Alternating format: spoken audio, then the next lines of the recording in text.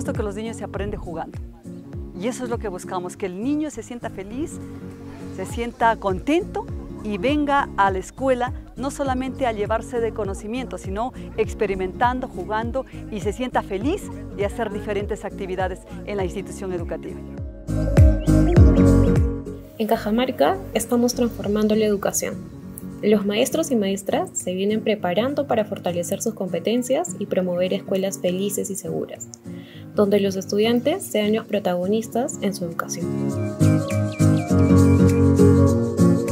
Lo que más nos ha gustado en forma particular es cómo podemos nosotros insertar de repente los proyectos de innovación educativa, de creatividad, que hoy por hoy adolecemos prácticamente en todas las instituciones educativas del Perú.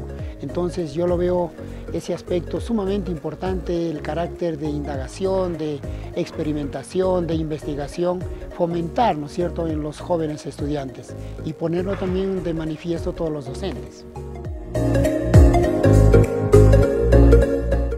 Sonrisas, buen ánimo, creatividad y alto nivel de atención son elementos fundamentales para fomentar el bienestar físico y socioemocional de los estudiantes para hacer que cada día en la escuela sea un retorno feliz.